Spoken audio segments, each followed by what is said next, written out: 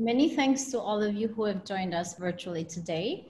My name is Tana Lala, and I'm very honored and privileged to welcome you to this special deep dive session on the sidelines of the wider virtual ocean dialogues on nourishing billions.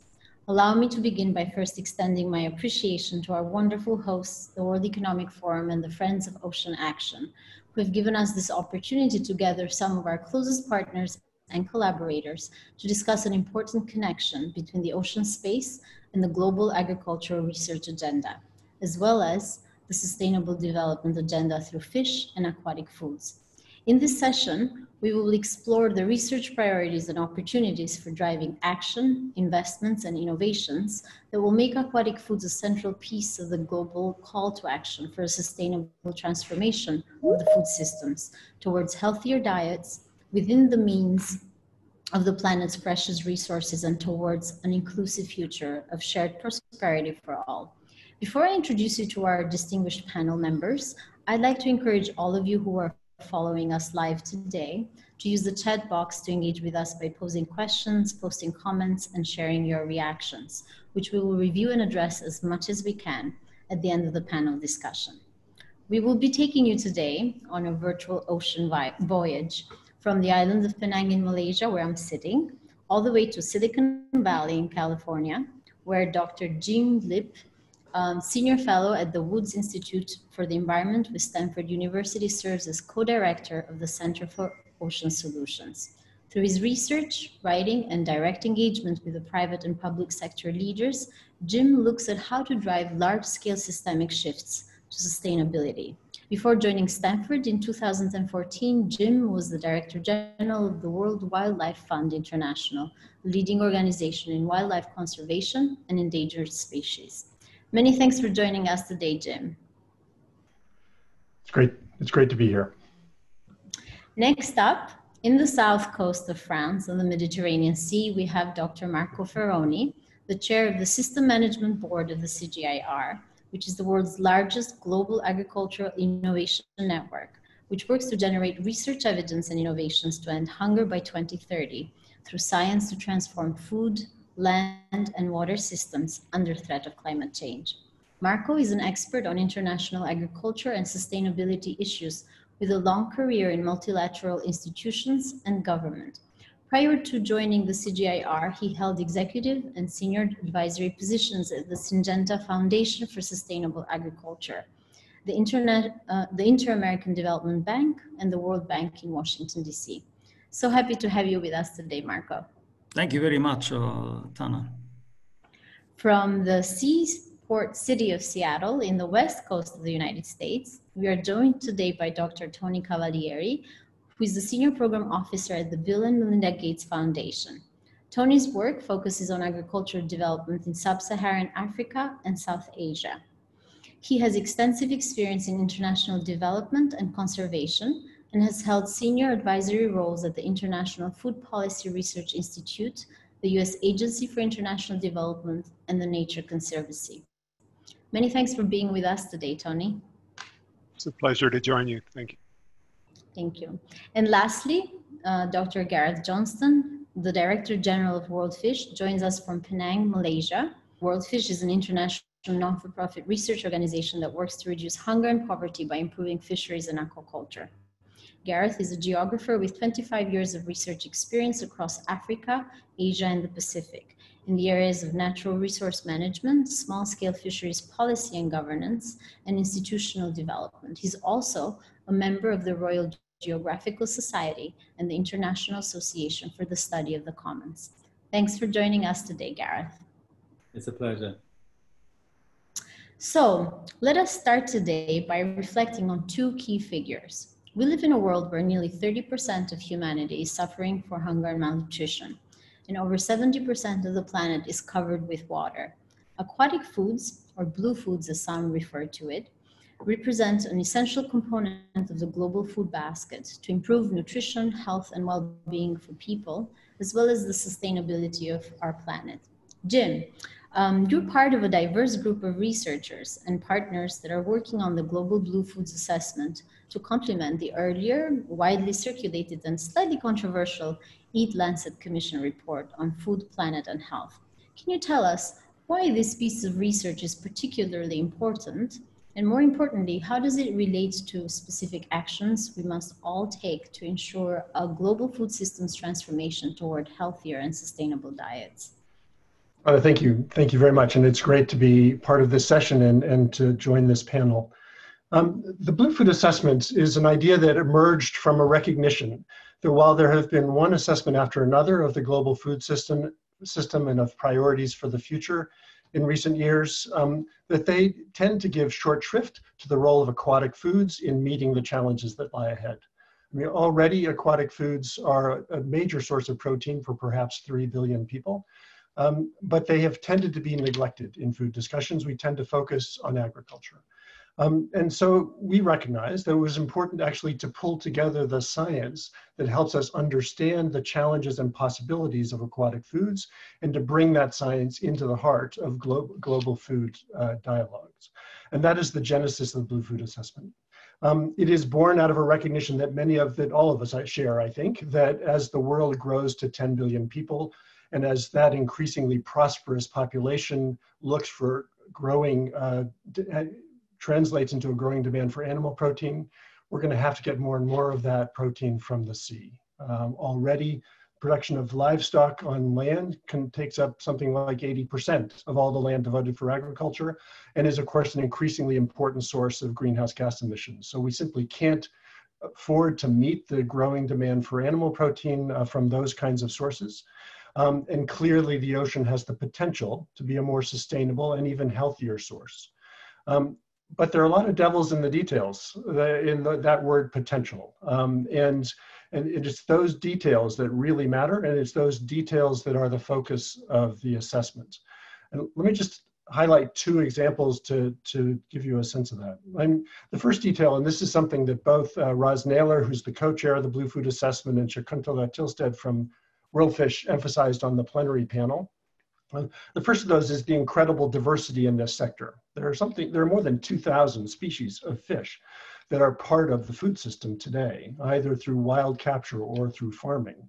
And the nutritional value of seafood varies hugely across those species.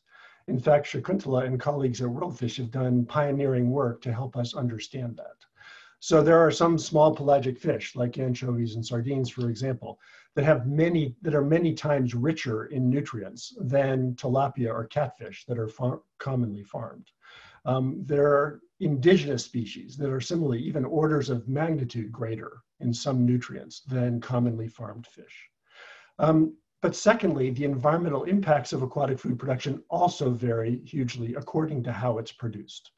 So bottom trawlers that destroy habitats, long lines that kill thousands of birds and turtles and other species are much more destructive, of course, than well-managed fisheries using more benign technologies. And similarly in aquaculture, the destruction of coastal mangroves, the intensive use of pesticides and antibiotics to produce shrimp, for example, has huge ecological costs. Most of those can now be avoided or managed, but if unmanaged, are very destructive. So these details of diversity really matter. And I think a second aspect that we need to emphasize is that the choices we make in the food system are fundamentally interconnected. And the result is a lot of trade-offs that we often don't recognize. So one obvious one is that as we intensify agriculture, runoff into coastal ecosystems can destroy fish nurseries and the ability to farm. Crops we grow on land are used to feed fish. Fish we harvest from the water is used to feed livestock. And in many cases, we're seeing that fisheries that are vitally important to local communities are undermined by foreign fleets who trawl those fisheries to sell to distant markets. So it's these kinds of challenges, these kinds of details, both the diversity of the system and the many interconnections that we really need to understand if we're going to be smart about charting a sustainable future for food from the ocean. And so, I mean, our view is that that richer context is important both to making good discussions about the future of food, and frankly, also to making good discussions about the future of the ocean. Because too often discussions in an ocean context have been focused narrowly on fisheries management or on sustainable agriculture, without recognizing that those issues and those sectors are embedded in a larger food system that very much shapes the pressures that they're under and the opportunities that they have. So this is what the Blue Food Assessment is all about. We have assembled a team of, an extraordinary team, I must say, of leading scientists from all over the world, several of whom come out of WorldFish, but also from other sources. It is co-chaired by Ros Naylor of Stanford and Bea Krona of the Stockholm Resilience Center. We are building the assessment in partnership with Springer Nature, the publishers of Nature. It is built on 8 scientific articles addressing different dimensions of aquatic foods, each of which will be published in the Nature Journal, and all of which will be pulled together in a final report with a summary for policymakers in time for the UN Food System Summit. And that's the last thing I want to mention. This is about pulling together the science. It's about filling the gaps in our understanding of the aquatic food system. But it's also very much about informing and accelerating the changes that need to happen and the policies and practices that need to be adopted if we're going to succeed in making good use of the ocean. For us, the UN Food System Summit is a singular opportunity to bring these worlds together, to bring aquatic foods into the center of global food dialogues. And that's both for the moment it will create, where you have heads of state from all over the world coming together to think together about the future of food, and therefore for the first time thinking about the whole picture. It's also about the journey from here to the summit and from the summit beyond, right? And there are action tracks now being set in motion to prepare the summit, and this science can be part of building those action tracks and making sure that the summit actually leads to change. So that's what we've set out upon, and we're very excited to get started in it and to be working with all of you. Very exciting indeed, and we definitely look forward to sort of the report being sort of coming out.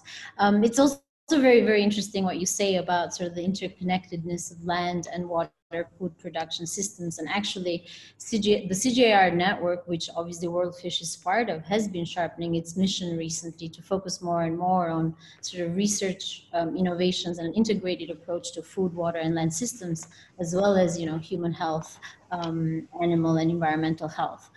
So I'm going to go over to Marco. And as we know, over the past 50 years, the CGIAR, its centers, and the global research programs have played a critical role in shaping the agriculture research agenda, as well as sort of informing the sustainable development agenda. And the CGIAR research has made valuable contributions to improving food and nutrition security globally, reducing poverty, but also improving sustainable management of natural resources and ecosystems. So I guess my question to you is that why do we think that it's important to adopt this sort of food system sort of thinking and approach to research? And then how can we use science more effectively to guide critical policy and investment decisions that relate to examining and making the most of this interconnections between land and water for producing food? Mm-hmm. Thank you very much.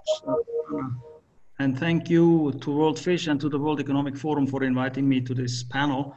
It is a pleasure to be here. And I think that the theme that comes out of your question to me has a lot to do with systems thinking and the need for it. Why do we need it? And when we reflect, for example, on the power of ocean and aquaculture-based food to relieve pressure on land-based resources, as Jim has just done, then that is an example of systems thinking.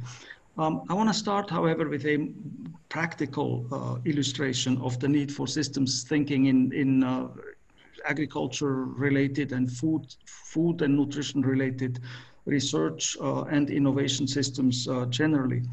Why do we need systems thinking? We need, from a practical perspective, systems thinking because most real-world problems are not unidimensional. They are multidimensional in nature. And therefore, by definition, all actually binding constraints to the achievement of a given objective must be addressed for scalable solutions to become possible. And if that is not done, then one risks providing partial solutions that may look good on paper, that may function under controlled circumstances in the field, such as in the context of pilot projects, but that will most likely not work anymore once the pilot project support is withdrawn.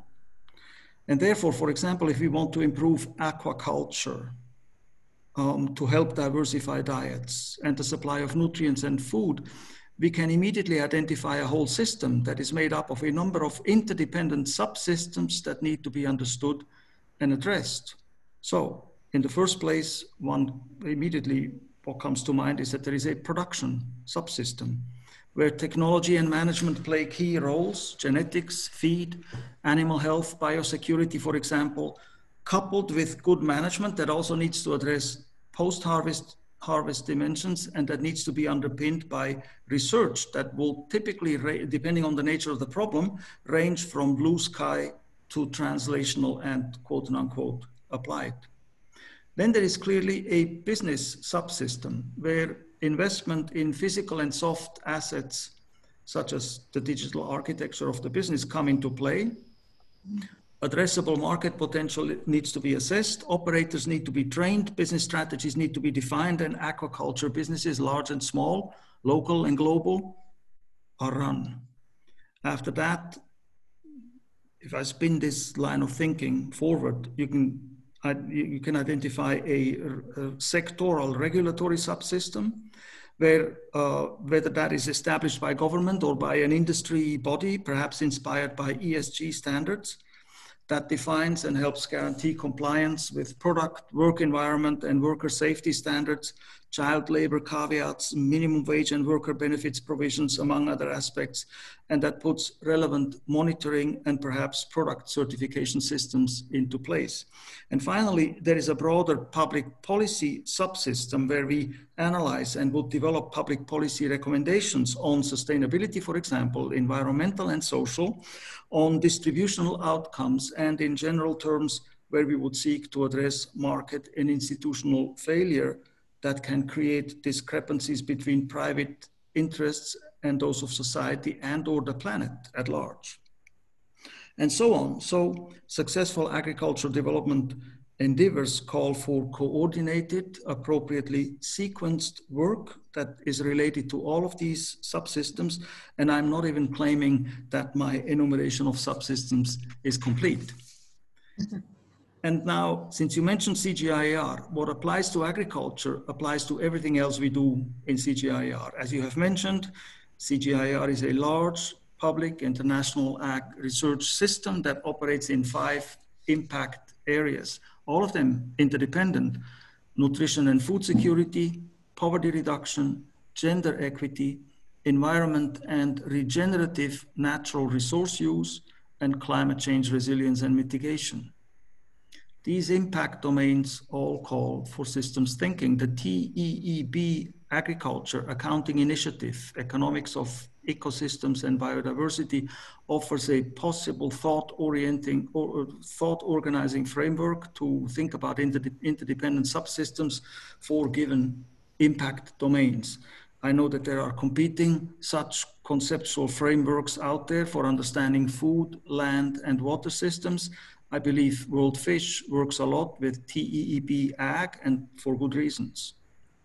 Now, CGIAR is an organization that, as you have mentioned, already has a certain age. It celebrates next year its 50th anniversary. And it is undergoing, not because of its age, but because of certain other needs that I'll try to explain very briefly. It is undergoing a process of structural reform. And why is this so, and how is this related to systems thinking? If I can have a minute or two to just say something about that. So the first thing to note is that CGIAR, of which WorldFish, as you have mentioned, is an innovative and valued member. You didn't say this, but I am now saying this. CGIAR possesses existentially important assets that the world needs and no one else has. That's the good news. The less good news is that in the course of time, we have become perhaps a little fragmented and perhaps a little bit outdated in some and only some of our work methods and in our understanding of the competitive landscape and environment in which we operate. There are many reasons for this, including to some extent, possibly the way some of our funding has materialized over time. Now, I mentioned fragmentation, and immediately this raises alarm bells when we're talking about systems, right? Because fragmentation is inimical to systems thinking. Right. It is about operating in non-communicating silos, and the reform, which is therefore appropriately dubbed One CGIAR, is all about bringing work streams together where they should be so brought together. The reform is therefore about creating guidance and incentive mechanisms to allow subsets of the system to work together where this is needed for impact. It is also about positioning ourselves on a continuum of innovation that accepts that impact at scale requires much more than the research goods we may be able to provide. Innovation is never a single event. It is always about combination. And from our perspective, it is about diagnosing problems, being clear about our contribution to the solution of that problem. For example, improved fish genetics, developing that contribution, and then engaging in partnerships with others, both on the research and the delivery side of things, to scale the contribution to end users, usually together with other services that are also needed for end users to be able to adopt the solution. We need to become better at internalizing this model. This is the model, and WorldFish is actually applying it, deploying it very well in many respects. We need to internalize the model and make it part of our DNA, part of our culture, and that is what the reform that I'm talking about is all about. It is interesting to note that in our 50-year history, where we've had major at-scale impact having to do, I mean, obviously everybody has heard the term green revolution and knows how grain supply was as a result of that suite of technologies in certain parts of the world that were clearly in deficit of calories at the time, how that work was able to solve that particular problem, and in some respect address the hunger problem in lasting ways. But so reflecting on that experience and other experiences over the years, I think that we can say that we have had impact in situations where we have had relevant products to offer or solutions of various kinds, which can also take the form of policy recommendations that governments would then adopt. So we've had impact where we have had relevant products to offer, coupled with a route to the market through partnership. Now, researchers, since we are a research organization in the first place, but we are not a research organization in some vacuum, in some ivory tower. We're supposed to be doing research for development, which means that there has to be a link between the research and the processes that generate impact on the ground. Researchers understandably and necessarily focus on their research, necessarily. And they may sometimes tend, for this reason, which is understandable, to forget the broader link in terms of the results chain and the route to the impact. That is why I'm saying that we are engaged in a very deep internal reflection, a very productive reflection along the lines that I've been talking about, to absorb this concept of innovation. And again, innovation system into the way we operate, into the way we are managed, into the way we will be allocating resources in the future, and so on. And so that is in a nutshell a quick characterization of the highly interesting and stimulating reform process that we are engaged in, which is all driven by the notion and the need for systems thinking. Thank you. Thank you. That's really interesting. And I guess it's probably safe to say that, as part of that reform, maybe there's a greater scope and sort of attention to be sort of dedicated to aquatic foods, as Jim was sort of pointing out, in terms of that unlocked potential that, it still has. So with that thought in mind, I'm going to go over to Gareth, who leads WorldFish, and which, WorldFish within the CGIAR research network has this special mandate that focuses uniquely on sustainable aquaculture and fisheries as critical solutions to ending hunger, malnutrition, and poverty, but also to leveraging progress on a number of other sustainable goals, such as life below water, climate change, gender equality, public health, justice, and reduced inequalities, responsible consumption and production, and so forth. Yet in some corners, it is argued that fish and aquatic foods, particularly in the developing world, remain largely overlooked in key policies, development programming, or private sector investments. So my question to you, Gareth, is why is that? And what do we need to do to ensure that food below water, to evoke a play on words from the Sustainable Development Goal 14, becomes part of this inclusive future of shared prosperity, human well-being, and a sustainable planet?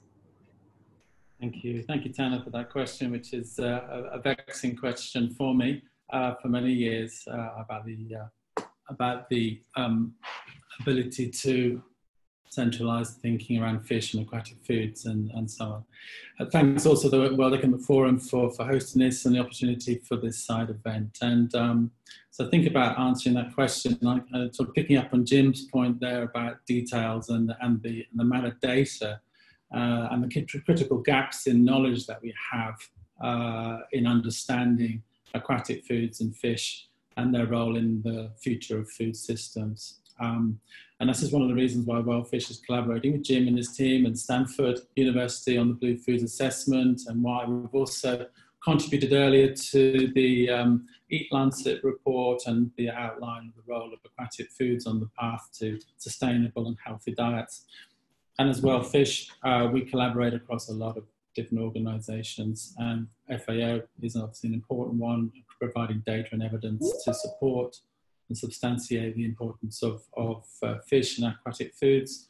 We're working in a global study across 52 countries, illuminating the hidden harvest of small-scale fisheries to national and global economies, and really important in terms of valuing or trying to evaluate the contribution of small-scale fisheries to food and nutrition security.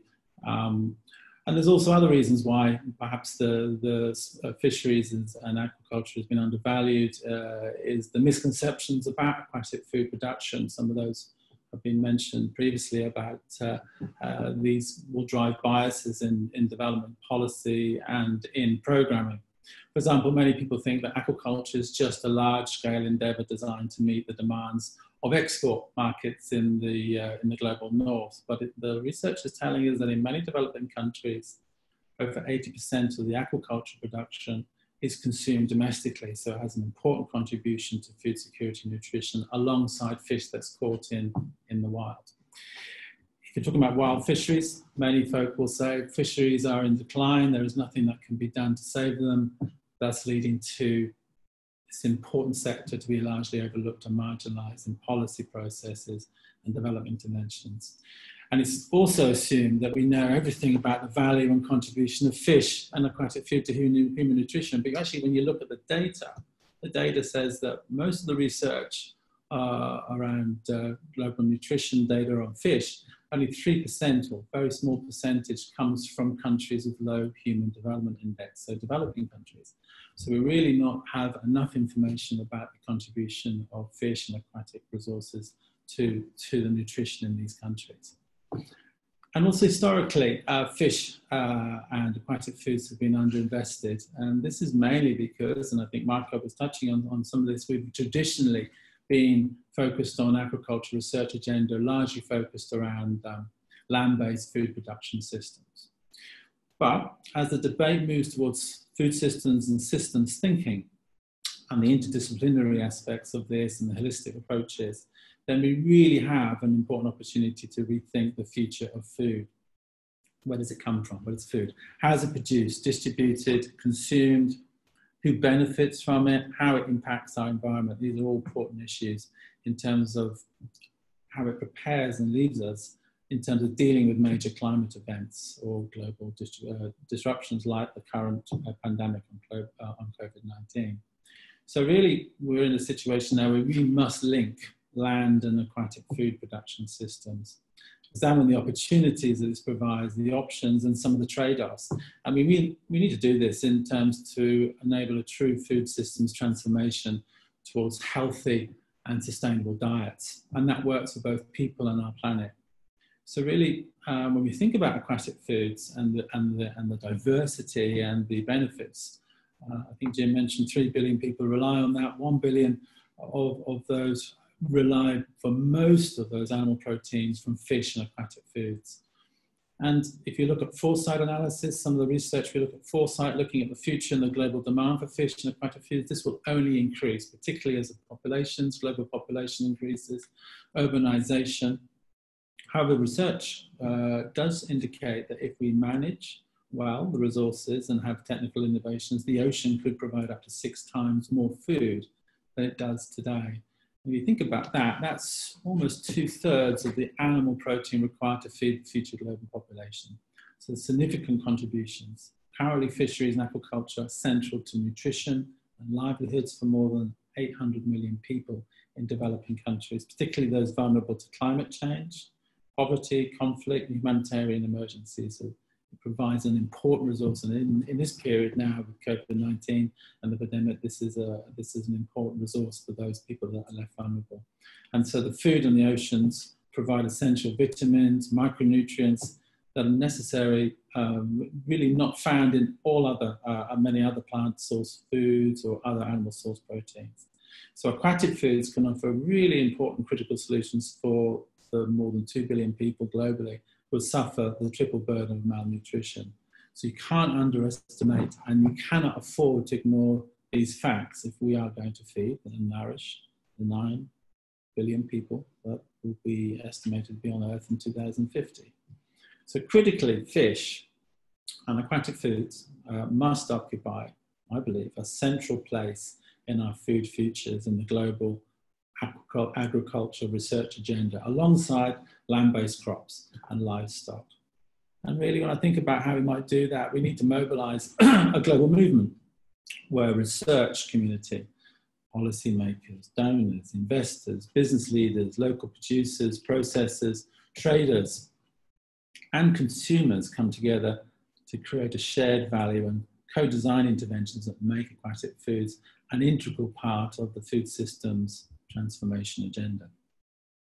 So Tana, coming back to your second question about how we're going to make food below water part of a sustainable, inclusive future of shared prosperity for all and a healthy planet, I think there's 3 things that we need to accomplish. I'm touching on a little bit in the previous speakers, but we need to ensure that we have a sustainable production of a diversity of aquatic foods so that we can maximize the impact, particularly in increasing our resilience and adaptation to climate risk. And these are the kind of things we need to look at: our genetic improvements in programs, management plans for preserving genetic resources for future farm species, climate smart aquaculture, and better management of inland and coastal fisheries. We also do need to explore more new aquatic foods such as seaweeds, bivalves, and even synthetic fish that could be a disruptive technology for many markets in the south.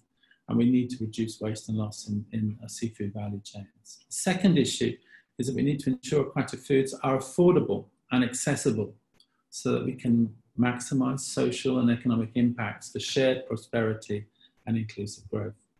We need to build the evidence for this, for inclusive policies and better decisions. Important data collections.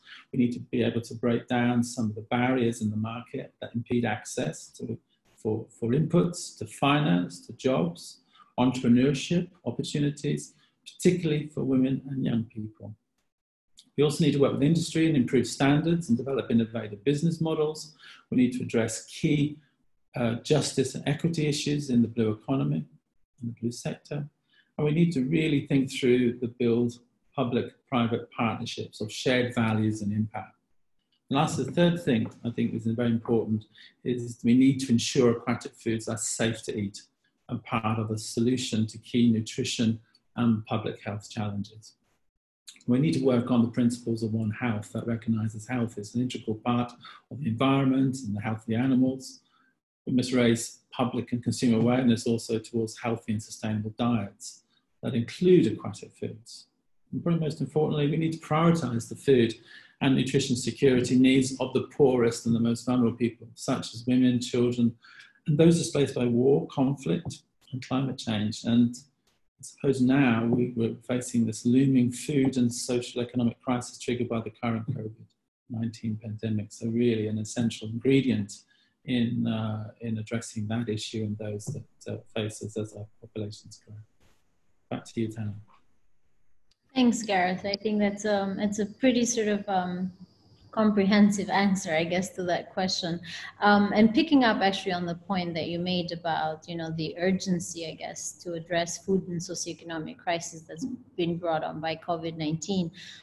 I just, you know, wanted to sort of say that, yes, I mean, some people actually are arguing that, you know, especially in developing countries in Africa and Asia, more people are likely to die from starvation as a result of the economic fallout from the pandemic, as opposed to dying from the disease itself.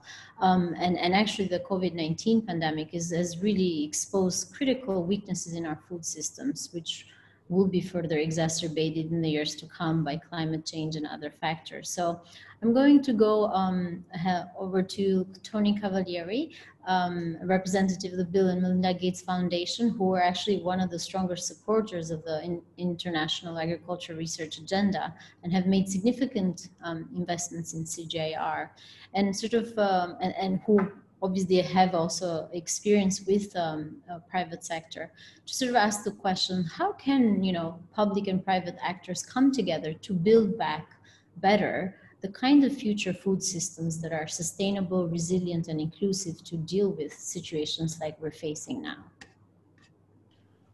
Thank you, Tana. I'd like to thank you for including me on this panel, and I'm happy to be here today. I think that most people know that the Gates Foundation is active in agricultural development. We've been working in this area for a little over 10 years. Although the Gates Foundation is a relatively new donor to the aquaculture and aquatic foods sector, but we recognize the importance of these areas for livelihoods and for nutrition, and particularly in our geographies where we concentrate our work in this area in sub-Saharan Africa and South Asia.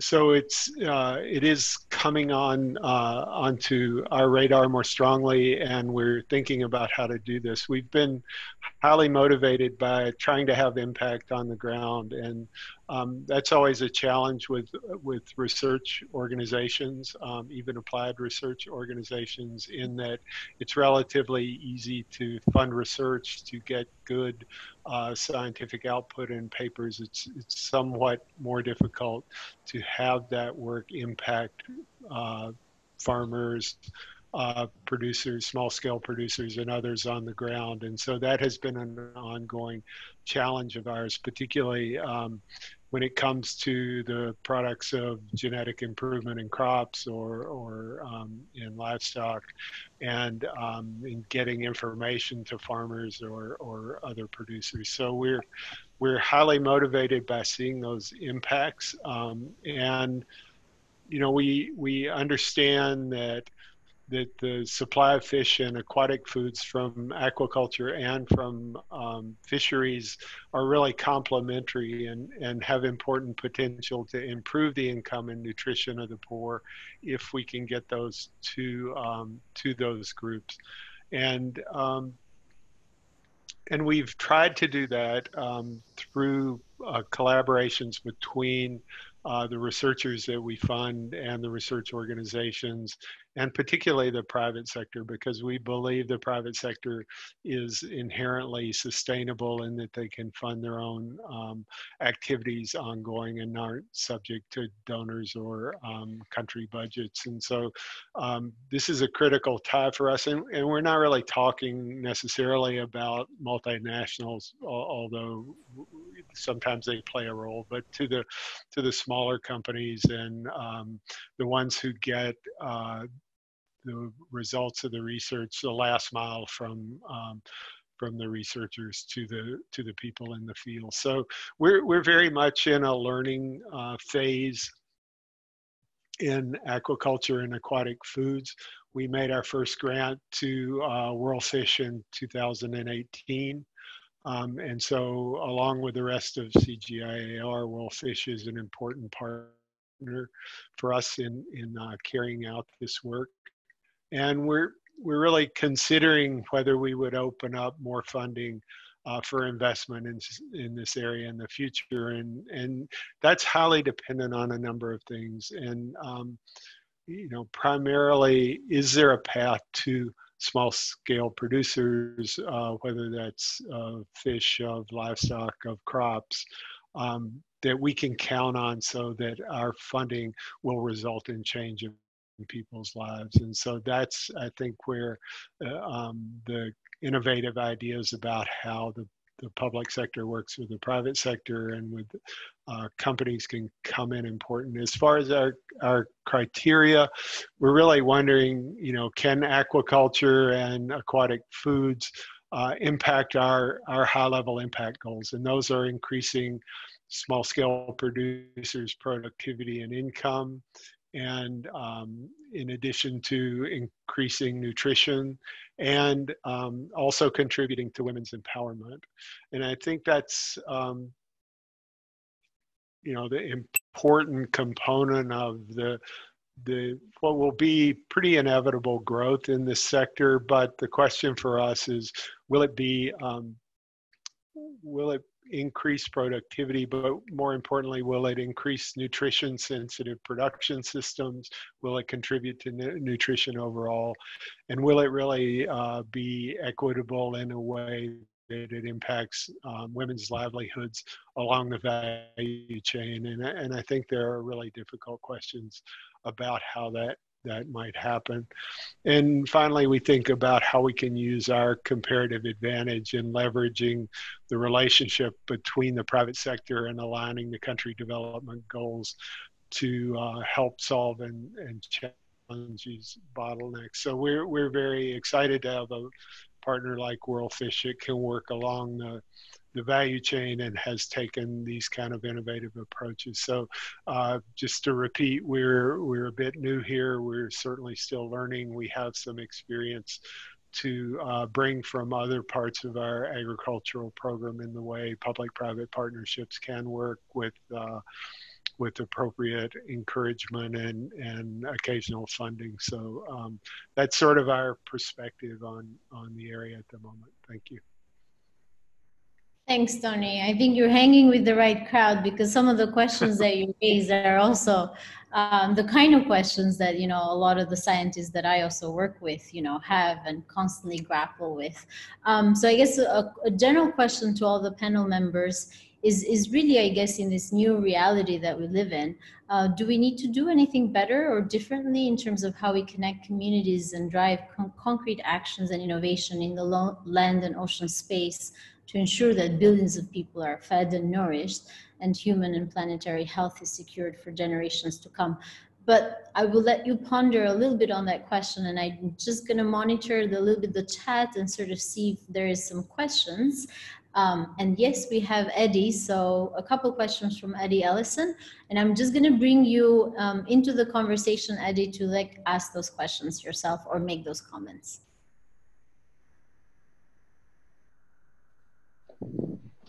Hi, Eddie Ellison from recently WorldFish. I'm going to have to move because there are two of us on web conferences in the same room. I had a question for Marco on the CG reform process. I'm excited that it's driven by this need for systems thinking, but also have a concern, I think, that many of the social scientists in the CG perhaps share, that in adopting this sort of large-scale systems approach, we lose the kind of analysis of all the sort of more politicized and socially differentiated parts of social research and figuring out how a big systemic change impacts small-scale resource-poor farmers, entrepreneurial women in fish value chains, and so on.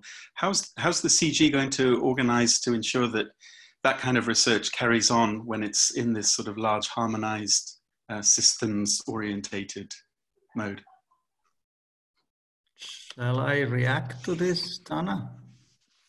Or do you want of to course. call it? Yes, we want to have this as a conversation. Let me be brief in the interest of time, but I'm really pleased, Eddie, for you to ask this question, right?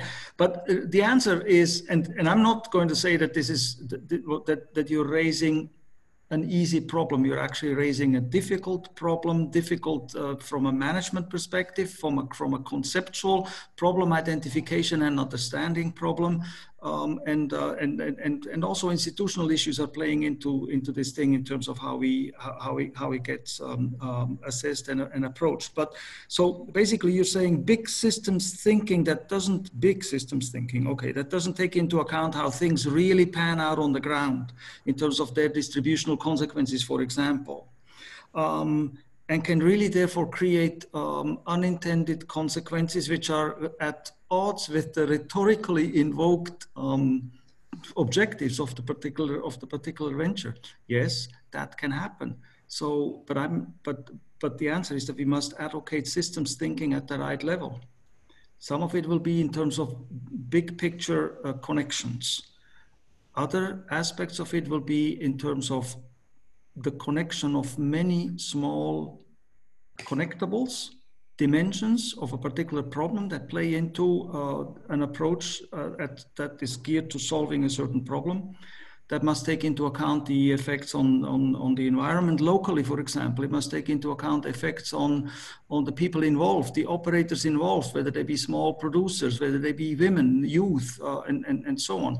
And ask and answer the question in terms of the design of the work and the agreements between the partners that work on these programs that, for example, have the purpose of progressing CGIAR developed solutions to users, to make sure that the above is taken into account, that we do not create more inequities, but rather stay true to the objectives that we all share. For example, when it comes to poverty reduction, gender equity, youth employment generation, value generation at the level of local communities that benefit local communities, and so on.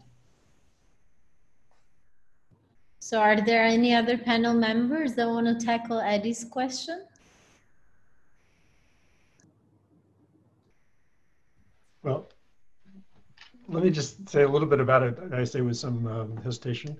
So Eddie, because in your written question, you also flagged the question of how does this get addressed in the Blue Food Assessment? And I'm tempted to go with a short answer to that, which is that you are at the center of the Blue Food Assessment. So we're relying on you to bring this perspective into the fold, into the mix. But to be serious, right? I mean, Roz Naylor and Bea Krona, the co-chairs, are both deeply committed to being thoughtful about the concerns that you're raising. Christina Hicks and Jessica Gephardt are leading a paper. It's very much focused on justice and equity in crafting solutions in addressing these issues.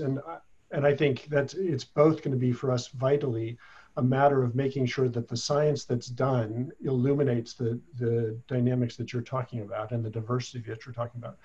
But secondly, and this is an area where I would love to be working together with you, is that we are thoughtful about how we translate that science into a form that can be used by decision makers at multiple levels, and that helps diverse local communities address the challenges and opportunities they face, while also enabling us collectively to address the global forces or dynamics that buffet those communities and actually shape some of the challenges and opportunities they face. And it would be, we have the luxury of a year before we get to the Food Summit, and maybe longer in a COVID postponement era.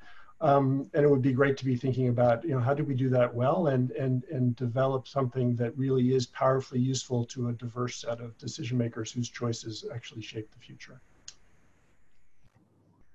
Thank you, Jim.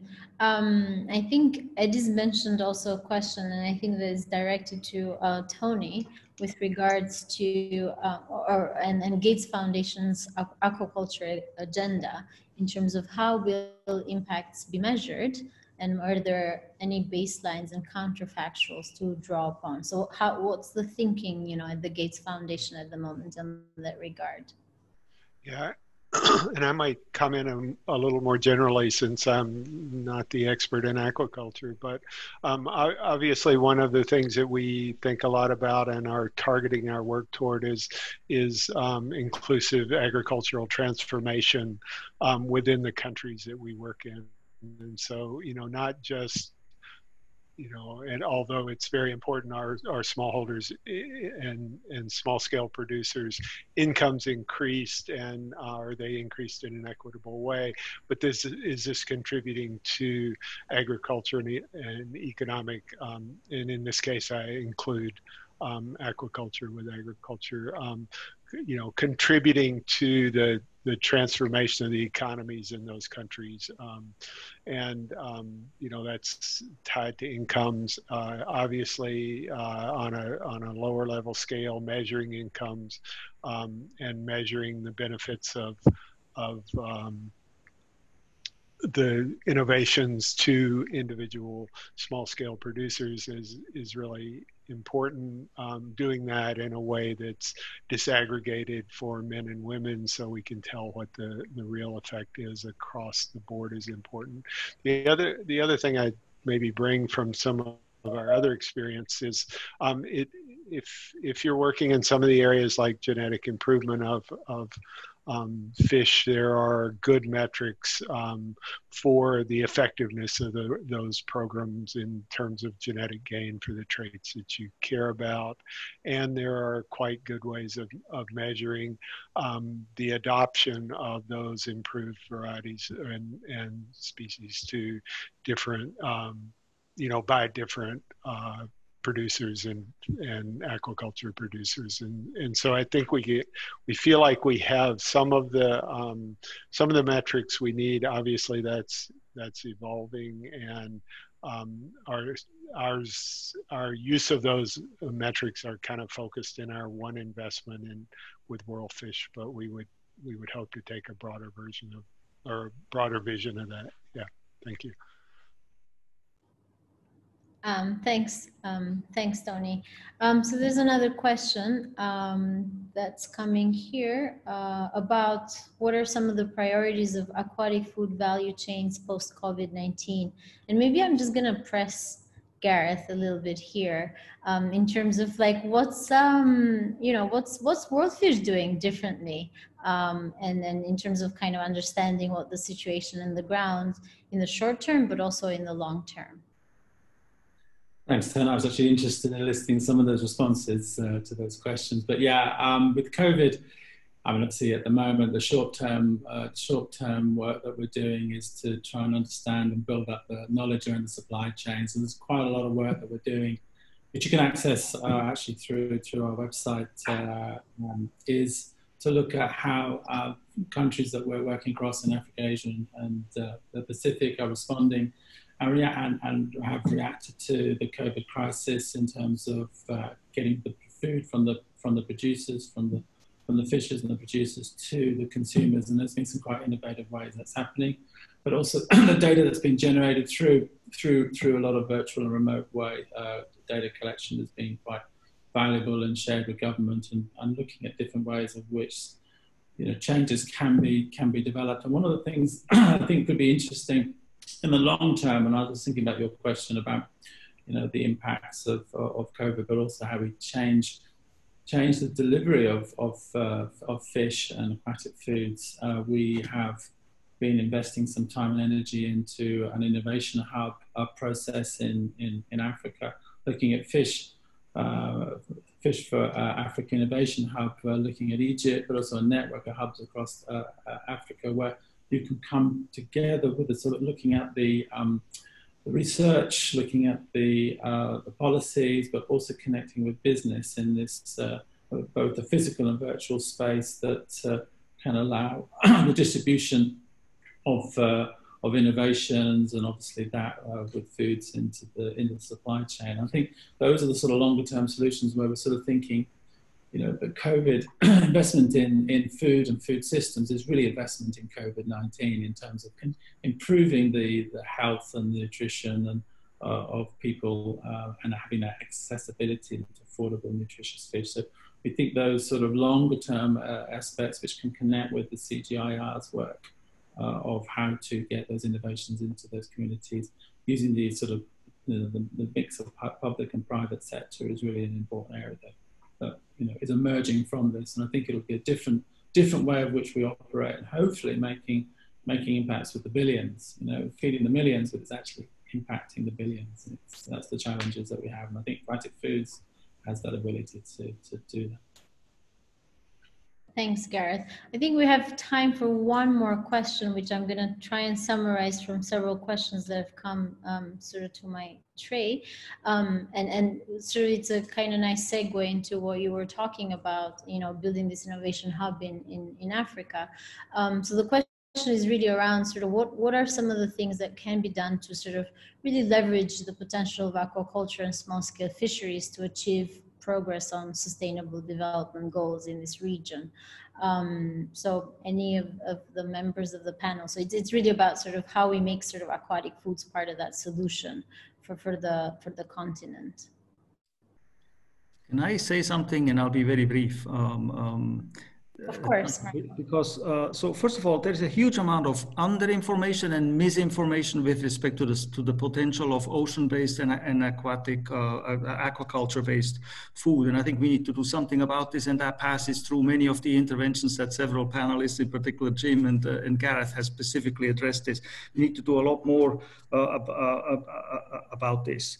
However, at the same time, evidence-based advocacy and communications are not going to be enough. We need to give more examples, and that's where we need to think like in terms of economic development and what makes economies tick.